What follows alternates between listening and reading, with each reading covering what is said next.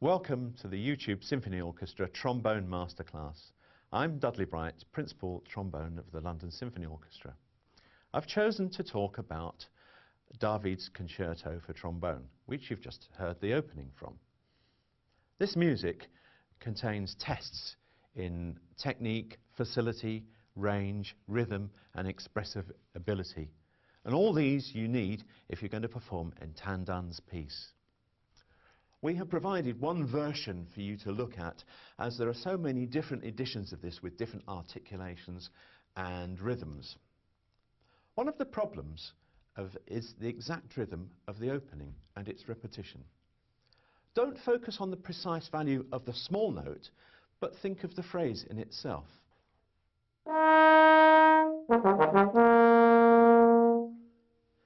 Think of this phrasing each time that motive comes, and use slight expressive variations. Let's go on to the next phrase.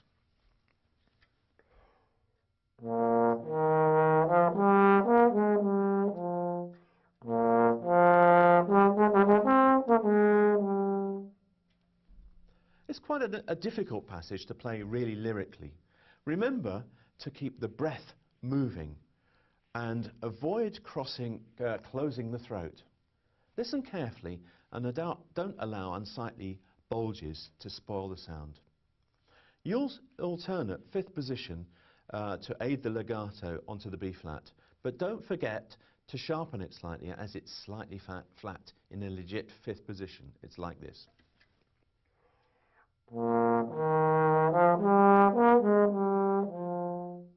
And don't try and play this passage too softly.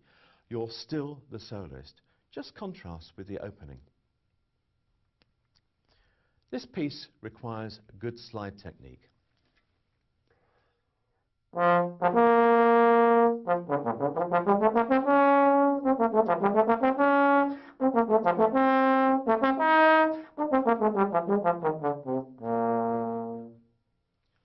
So, the slide technique often covers quite large distances.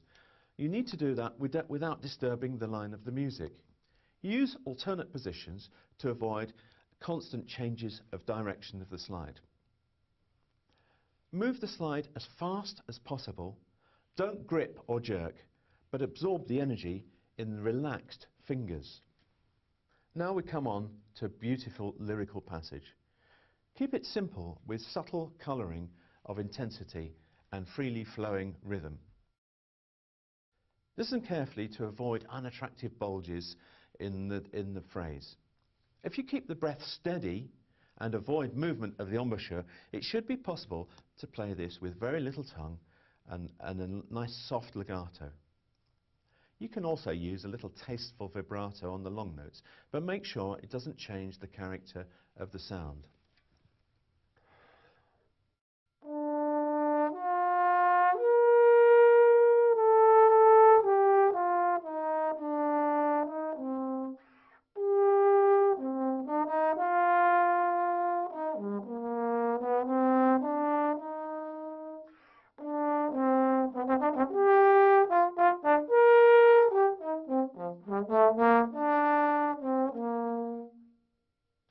Let's take a look at the last couple of bars.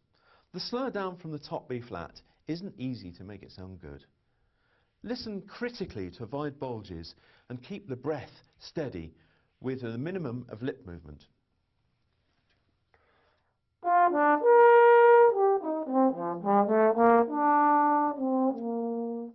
Then in the next bar we have the slur with the staccato underneath it.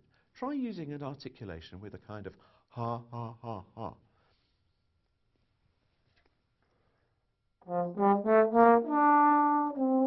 And let's put it together.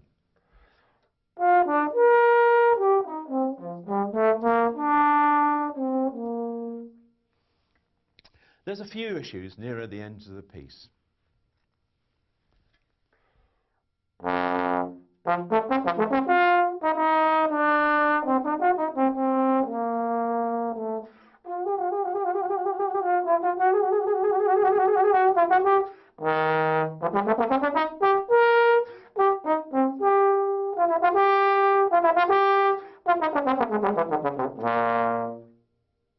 Notice how the alternate first positions in the second bar there.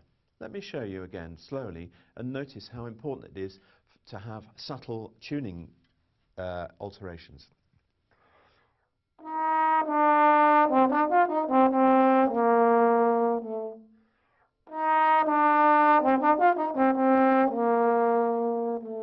So the fourth position, alternate positions, really help there.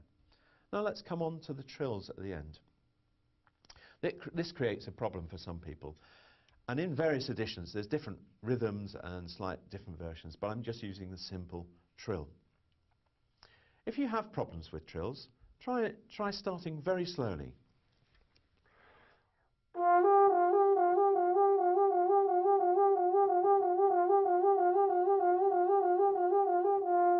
Make sure there's no movement of the jaw. Make sure there's no movement of the tongue. Keep the throat open and keep the air flowing. And then gradually speed it up.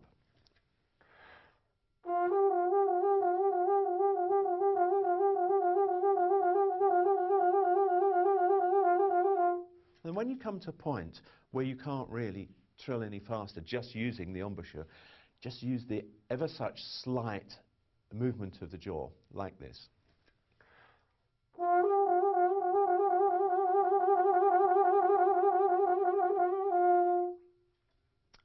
So there we have it, David's concertino for trombone. I'd just like to finish up with playing the last section again.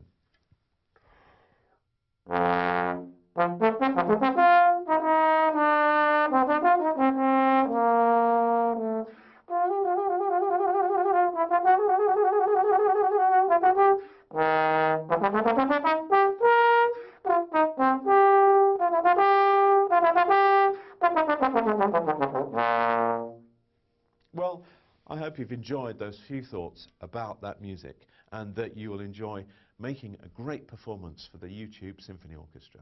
Thank you.